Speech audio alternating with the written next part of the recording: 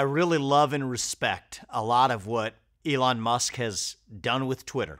He's trying to take it in the right direction, turning it into a free speech platform. I've been a vocal advocate of that. But I'm going to break a cardinal rule, an unspoken rule in the Republican Party these days and in the conservative movement by saying that, you know, if somebody's an actual hero and they're doing a certain thing, you can't criticize them when they do something wrong.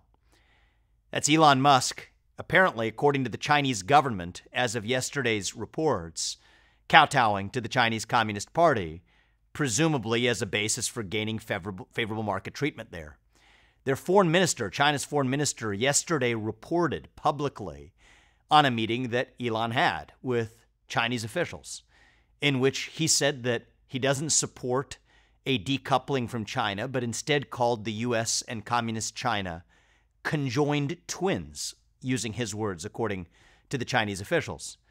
Now, maybe Elon doubted that characterization of the meeting, but turns out that Tesla's vice president in China posted the CCP's statement on Weibo, a Chinese social network in China, though they perhaps quite cleverly didn't post that here in the United States. I don't think it would have gone as well over here. Now we know that there's news reporting on what happened in that meeting. It's part of a continued, and I think concerning pattern of a number of American CEOs, but even let's just stick to Elon in the case of Tesla. Last October, inexplicably, out of nowhere, no one's asking the CEO of an electric car maker to offer his opinion on this necessarily, or are they? Saying that Taiwan should reunify with China. Said that last October. Literally days later, actually gets a nice little attaboy pat on the back from the CCP when they give special tax benefits in Shanghai, only to follow up the next year of building a new factory for Tesla in Shanghai as well. It's not Elon's fault. Businesses and business leaders are going to do what businesses do, whatever allows them to make the most money for their businesses. But this is a problem that the U.S. actually needs to wake up to, and it's systemic. There's a bit of a mystery why U.S. businesses will consistently criticize the United States without saying a peep about China. Take the NBA. Remember when Daryl Morey, the general manager of the Houston Rockets, criticized, well, didn't even criticize China, just said that he stands with Hong Kong.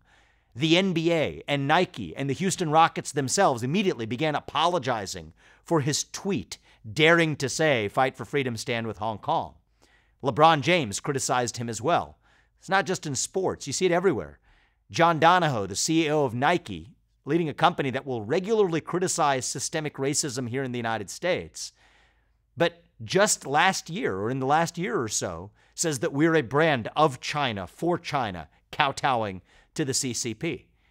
Airbnb puts a neat little black square on its Instagram account, saying it stands with Black Lives Matter, saying that it will compensate its executives based on delivering stakeholder goals rather than shareholder goals. Yet its chief of privacy had to resign when it was revealed that they were handing over U.S. user data to the CCP as a condition for doing business in China, when co-founder Nate Blecharczyk then reportedly said to that head of privacy that we're not here to promote American values. He's right about that, but it is the job of American leaders to promote American values, to see that our companies are being played, turned into pawns by doing what the CCP wants them to do. How do they turn them into pawns? They say you don't get to enter the Chinese market, whether you're Tesla, whether you're Airbnb, whether you're BlackRock, whether you're the NBA, unless you do the CCP's political bidding, which includes, by the way, criticizing the United States while failing to criticize China. Rather, it's praising China, and perhaps even, who would have ever thought, as silly as one of the most powerful tweeters in the world tweeting about Taiwan having to reunify with China as a preferred brokered peace plan. BlackRock's no different. Got to be the first seller of mutual fund products as a foreign owner of an asset management firm in China, notably only after, and the Wall Street Journal reported on this too, a few years ago, doing the lobbying of the Chinese government for lowered listing standards for Chinese companies here in the United States. This is pervasive. This is rampant. And it's intentional. I think part of the reason why China is now purposefully cozying up to the very people who are the icons of conservatives in the United States, who otherwise are cautious about the U.S. relationship with China is that they know that's how you then actually take the legs out from under those people's arguments as well. Now, the conservatives in the U.S., what do they see? Conservatives love hero worship in the United States. They're worshiping their latest hero. I respect, by the way, a lot of what Elon Musk has done. I've been one of his biggest champions and proponents for what he's doing for the cause of free speech via trying to transform Twitter. But I think we can't fall into messiah complexes and have to see with clear eyes that it's the job of the U.S. to protect, and the U.S. government to protect Americans from a national security and geopolitical perspective.